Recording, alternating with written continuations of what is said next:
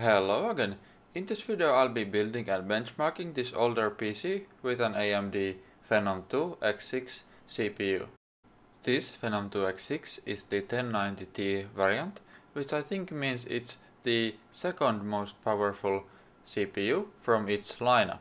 Motherboard will be this weird DFI LANParty AM3 board, which is a brand I've not come across before. It seems DFI doesn't make consumer motherboards anymore, and the support page for this motherboard is no longer up, which means if you want to upgrade the BIOS, you'll need to hunt down the update file from some random forums, which I eventually did. And I needed to update the BIOS because when I first installed this 6-core CPU, the PC would be really slow and it would not show the CPU model number correctly. So I thought that I probably just needed a BIOS update to support the CPU, which seemed to be the case. Oh, and by the way, on the screen you can see my numerous failed attempts to update the BIOS, because this motherboard does not have any easy instant flash style method of updating the BIOS from the BIOS itself.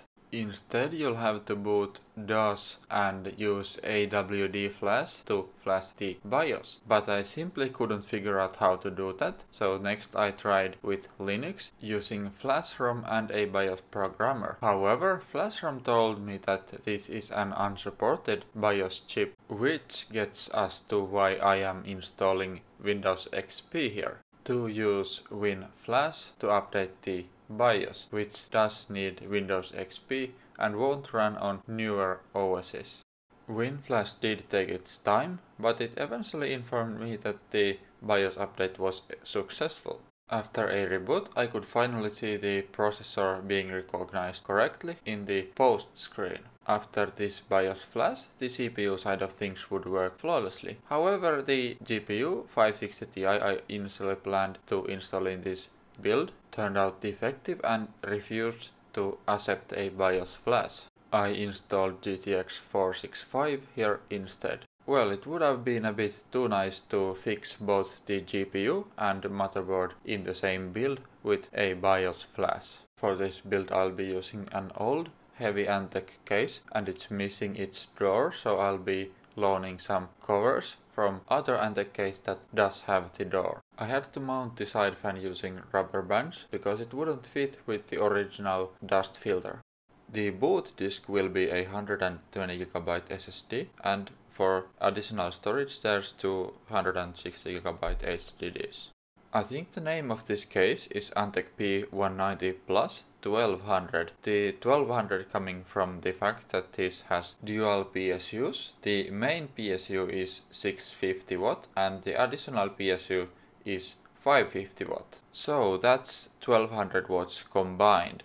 It would have been possible to run this whole PC from just the main 650 watt PSU, but the 550 watt PSU only has SATA and Molex connectors and no 24-pin, so I couldn't use the 550 watt to power another build anyway, unless I would modify the PSU, which I'm not comfortable doing. One quirk of this case is that it comes with this light, which can be powered through a USB header or a Molex connector. The light is quite dim. I don't know if it was brighter when it was new, but I doubt this light has been of much use to anyone with this case. At first, some of the motherboard's USB ports didn't work and I had to switch the positions of these blue USB PWR jumpers to get them to work. While the rest of the fans are original, the two top exhaust fans have been replaced for some obligatory RGB to sell a gaming PC. While the PC is idling, the power consumption seems to be 180 watts, but when running Firestrike and Prime 95 simultaneously, the power consumption rises to 360 watts. Moving to benchmarking some games, the CPU does not have the SSE3 instruction set that is required to launch an increasing amount of modern games, so for example Hitman 3 does not launch at all. Since I can't use Shadowplay with this old Nvidia GPU, all of these games have been recorded with MSI Afterburner, so it has a CPU performance impact. Starting the benchmarks with a CPU heavy BeamNG.drive, the game runs on 1080p and lowest settings, and it does seem to be barely playable in this scenario which has no traffic. It does do better than the quad-core Phenom2s, but there's still some dips below 20 FPS.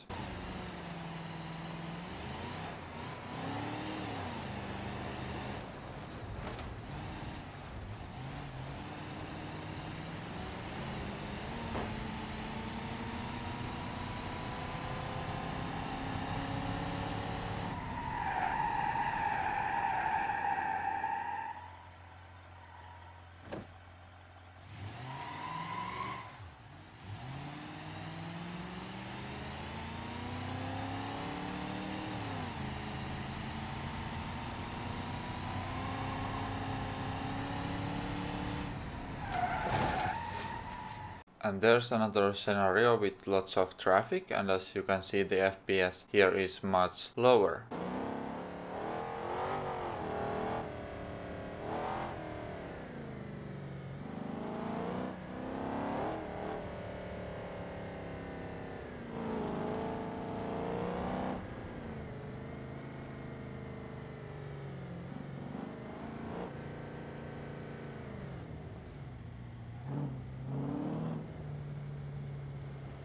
Dishonored, not being one of the most recent or the most demanding games, does run very well on this hardware. There he is. Good voyage, sir.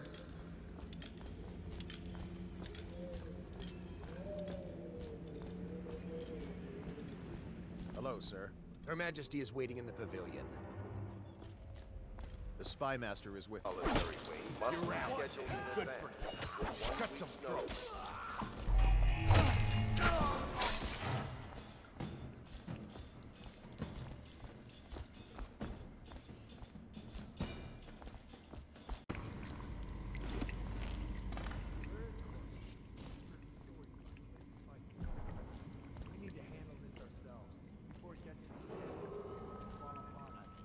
Get it.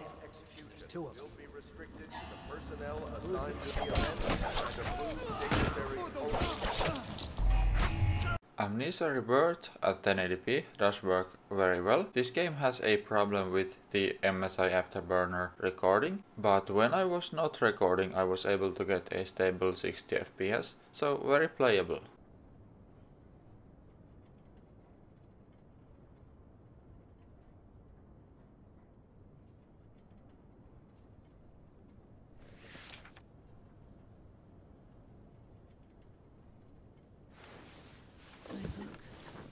My handwriting.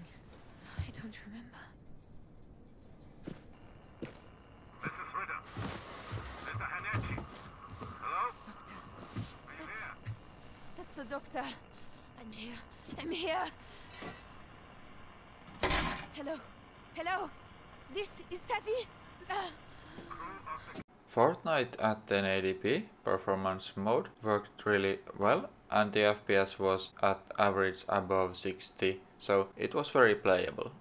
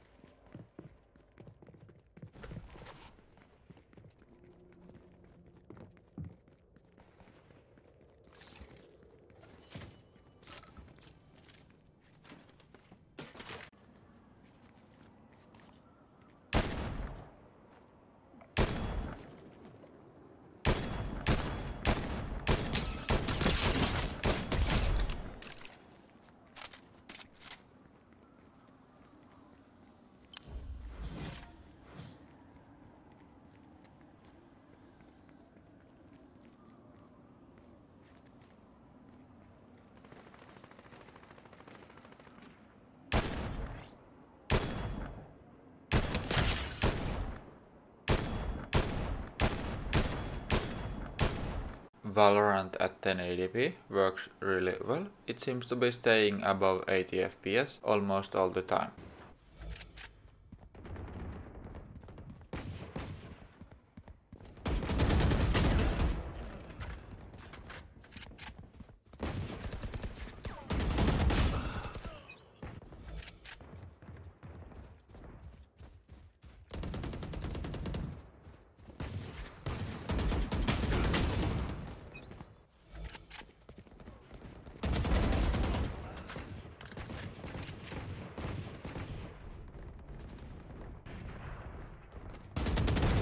Now we're cooking.